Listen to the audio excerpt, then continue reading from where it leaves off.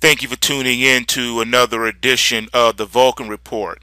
This is the end of day report for trading on Friday, April the 22nd, 2016.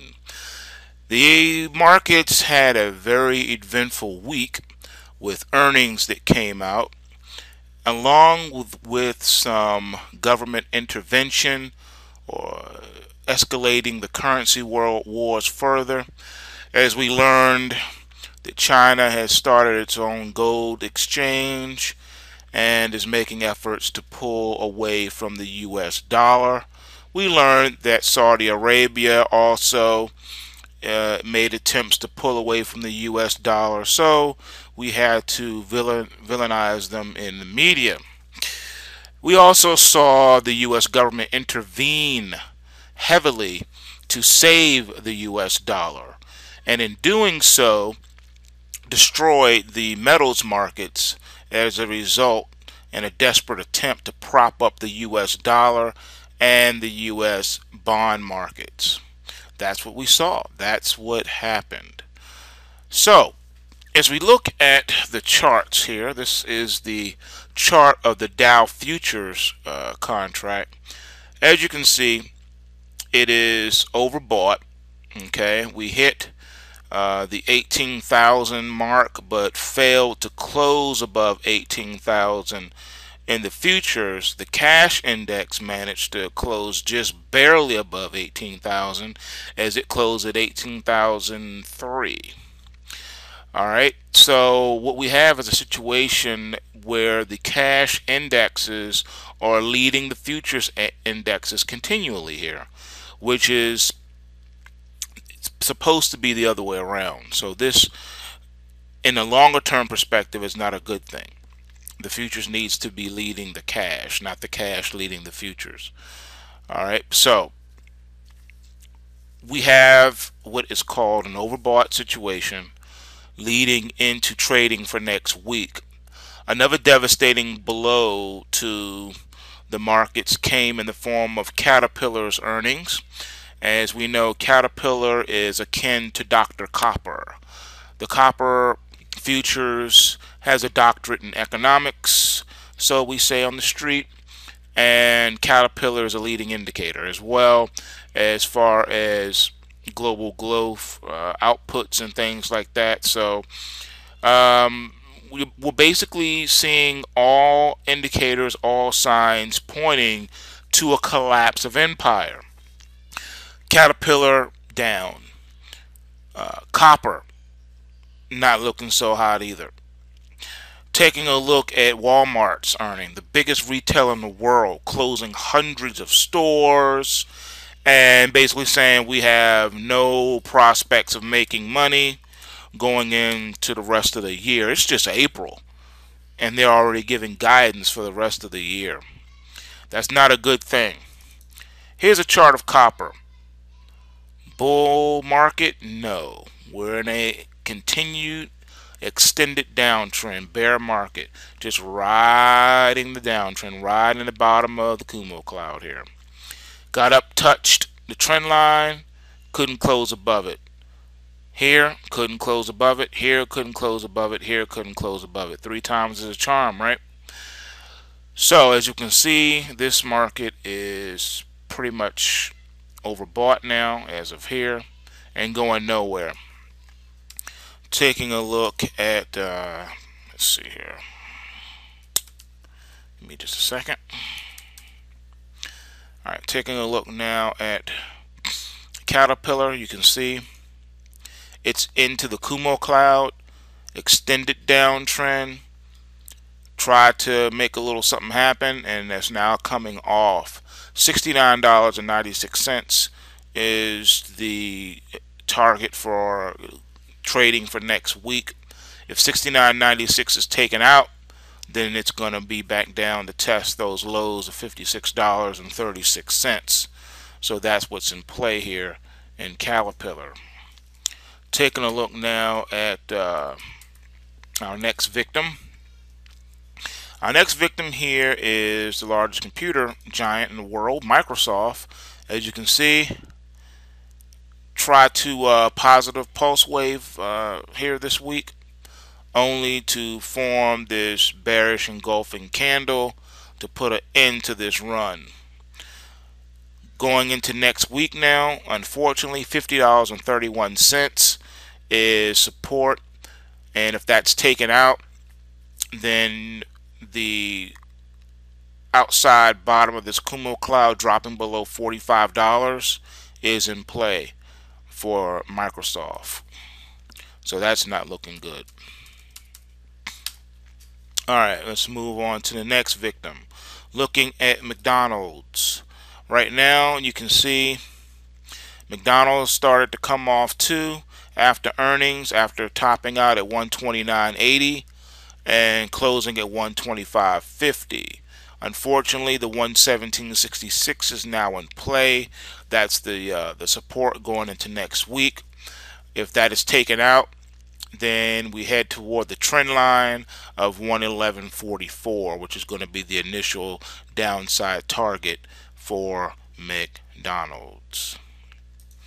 Moving further down the line here. Here is our next victim, Google. Google right now, same thing, bearish engulfing candle, putting a stop to the attempt at a positive pulse wave. We got a downtrend channel that's trying to form here.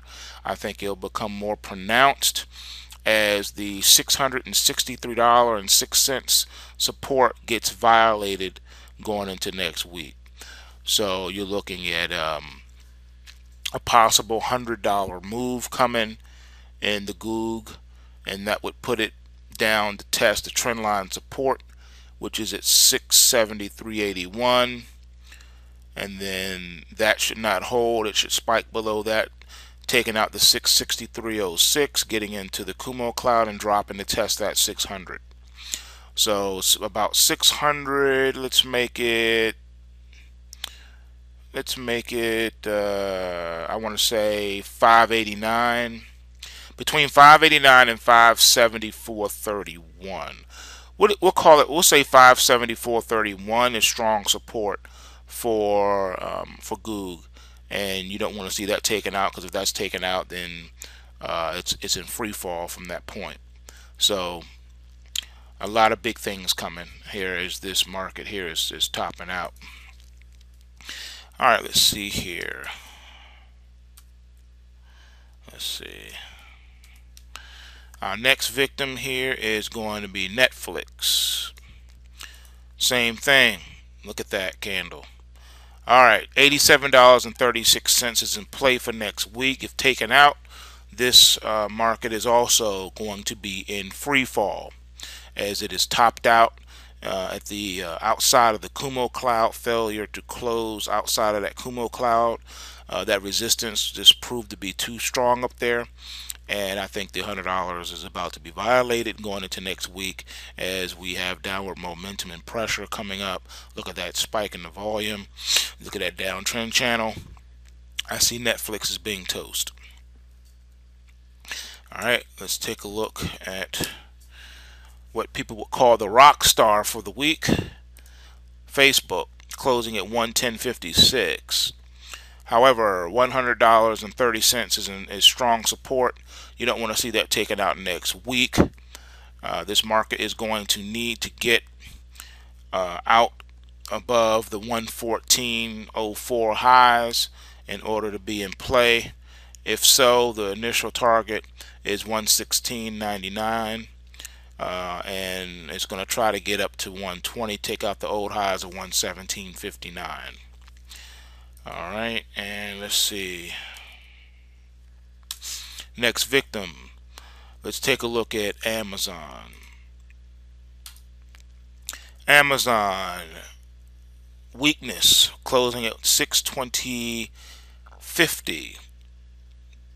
Downward momentum starting to pick up a bit. Has strong support at 504.32. I see sideways to slightly lower prices for next week.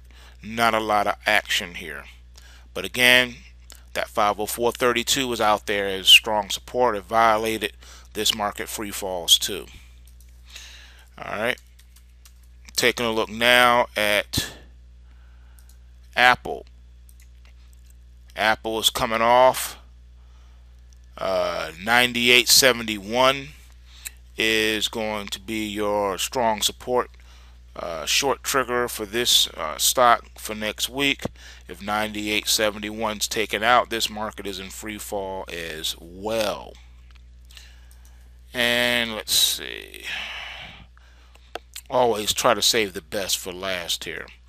Let's take a look at this dollar index. All right, as you can see, this market was in trouble. It was coming off, it was in a downtrend, and they were able to stop it by pumping liquidity into the market and managed to get it to close today back above 95. So at 95.09 is where they took it to, trying to put a floor underneath of there. All right, kept the bids coming throughout the entire session to keep it from falling back below that 95, and that's just where it stayed. It didn't rally, didn't push any further, just stayed there.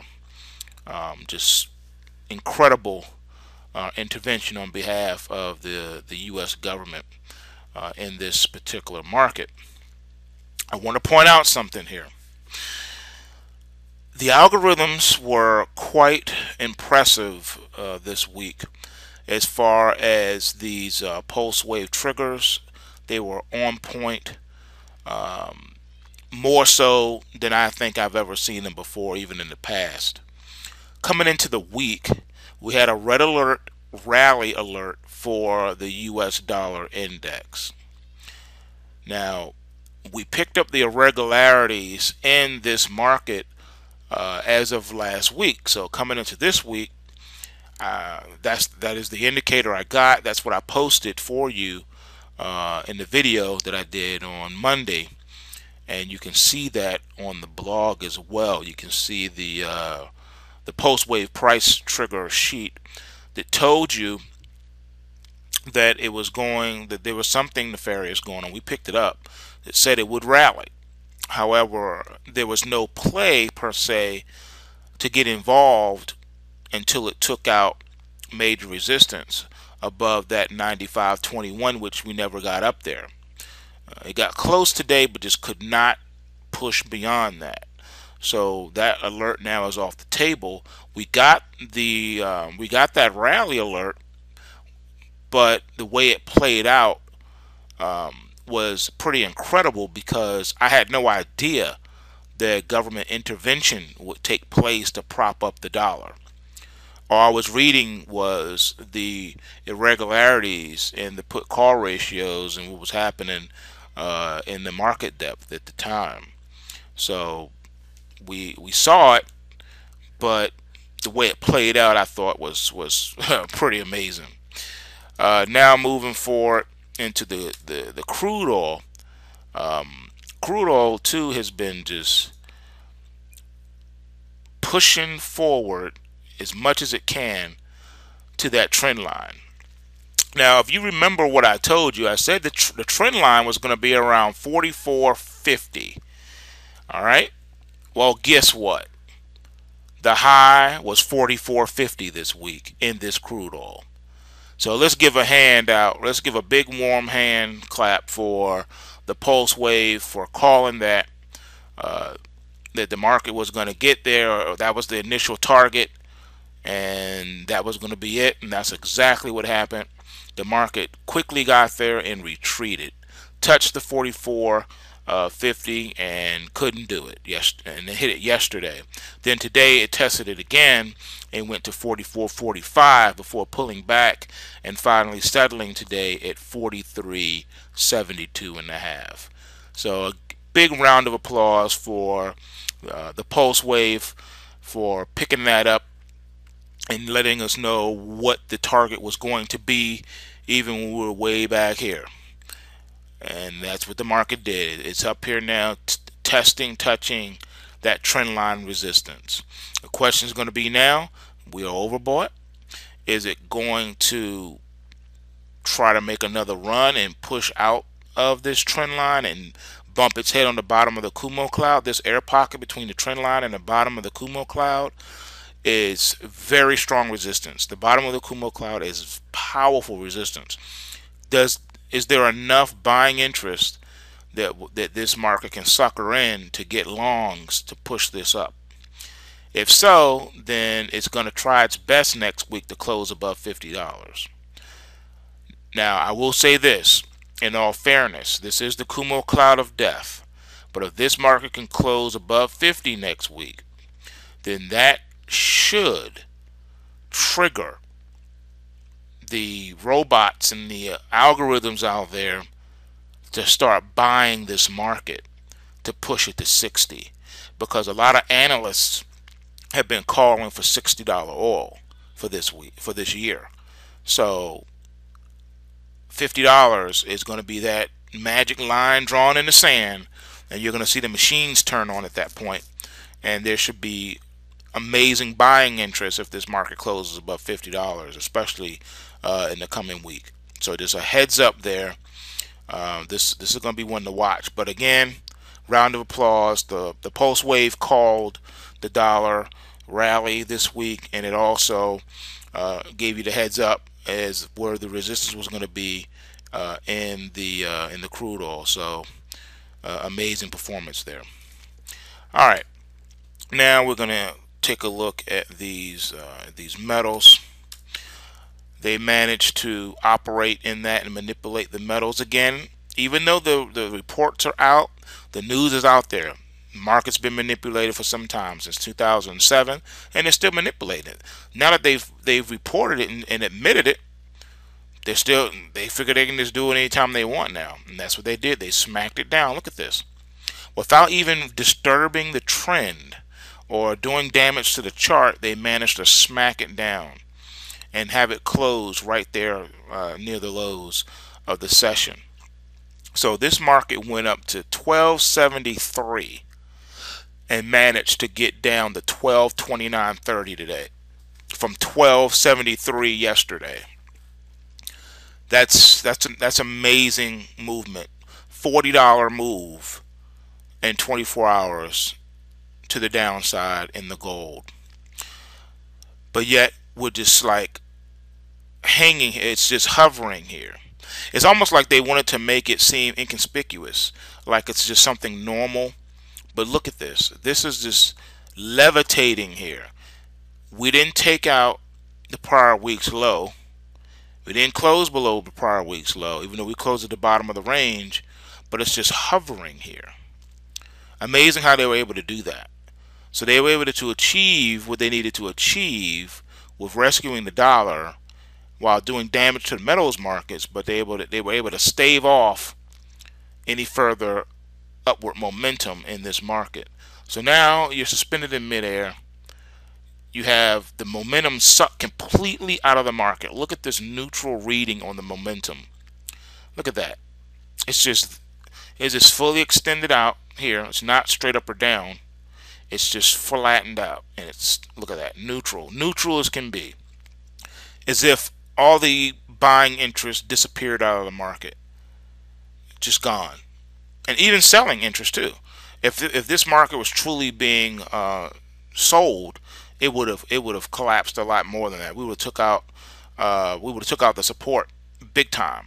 We would have closed below 1200. So they managed to close it below the 1250 threshold.